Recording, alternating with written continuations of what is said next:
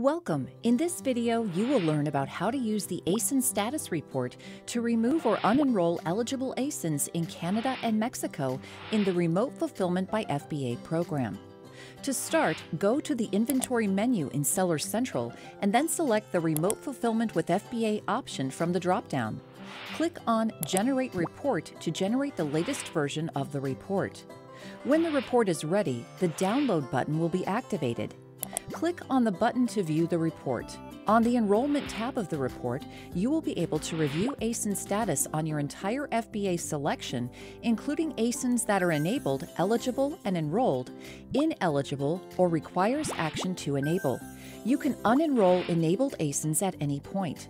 Simply filter to ASINs labeled as Enable on the Offer Status column. Type in No on the Enable/Disable column under the destination marketplace you wish to unenroll the offers from. Save the changes in your file and go back to the Manage Your Remote Fulfillment ASINs page. Click on the Choose File button, select the ASIN Status Report file you just saved, and upload it back into our system. Once the upload is completed successfully, check under Results to make sure there are 0 errors. The select ASINs will be unenrolled in chosen marketplaces within 24 hours.